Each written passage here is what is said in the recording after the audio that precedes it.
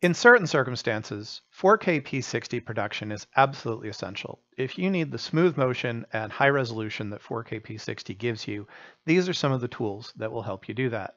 Today we're going to go over some products from AIDA, Kiloview, Yuan, vMix, and Switchblade systems and how they all work together to provide you that 4K P60 workflow. If you're saying to yourself, well, no, I'm really only planning on doing HD for the foreseeable future, here are a few reasons why you might want to consider 4K. You can do region of interest. So with 4K, you can zoom in on different parts of that image. So if you have, for example, a 4K camera, you can almost treat it like a PTZ camera because you're never breaking that 1080 resolution. So you can zoom in on that area. Another reason is for archival purposes. Generally, these days, we don't watch standard definition video because it was so tiny and awful looking. Now, that might be the case in the future. So moving forward, if you're acquiring your footage, even if you're broadcasting in HD, recording it in 4K for archival purposes and later repurposing down the road might be an important factor to you. So with that, let's take a look at a few of these products and how they work together.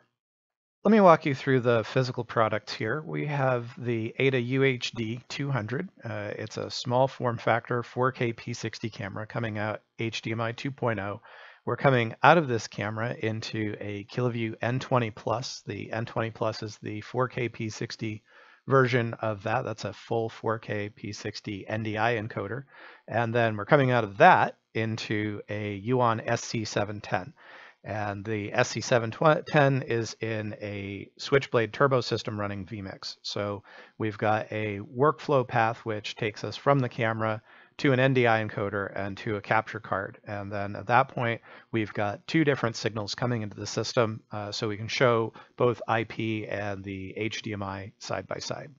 So here in vMix, we've set it to run at 2160 P60. So this is running in 4K P60 on the system. And of course, we need a fairly robust system to do that, which is why we have this running on the Turbo 12G, which has the robust specifications needed to do mixing of HDMI and full NDI 4K P60. So we have our two sources here. I'm going to minimize my camera and my desktop capture. So these are our two sources.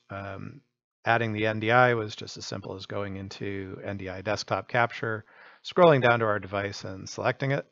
And then as far as adding this as a capture device, we just went into cameras and found this from the list, the SC710. So the SC710 is a 4-channel 4K P60 capture card.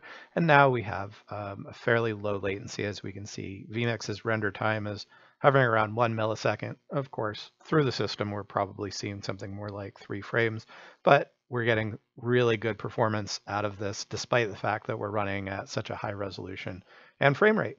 So recording in this, and obviously for those circumstances where people stream in 4K, this is going to make a great platform and workflow using the AIDA camera and the Kiloview or the Yuan capture and running that on the vMix platform, tying it all together into a really amazing 4K P60 workflow.